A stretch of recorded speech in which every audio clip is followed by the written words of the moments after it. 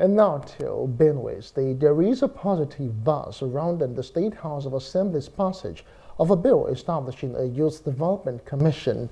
The move has been hailed as a significant step towards youth empowerment and inclusion in governance.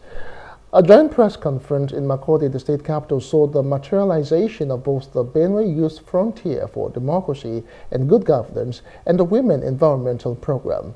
Speaker Andona Dajo, bill sponsors, Right Honorable Michael Audu and Dr. Priscilla Achakba received particular praise for their foresight regarding the future of Benue youths.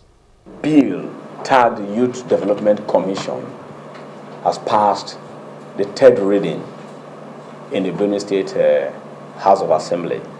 If that commission is established as a law in the state, it means that we have youth empowerment centers, things that can curb restiveness, youth unemployment.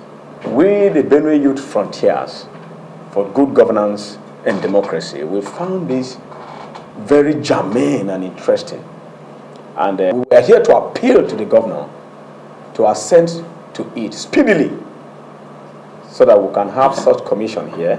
He will be making history in his time as governor of Benue State.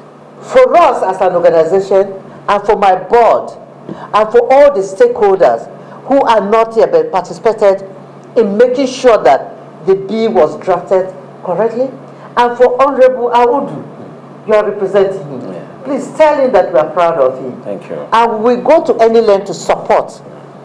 Even when the commission has been established, we will go to any length to support for the take-off of the commission.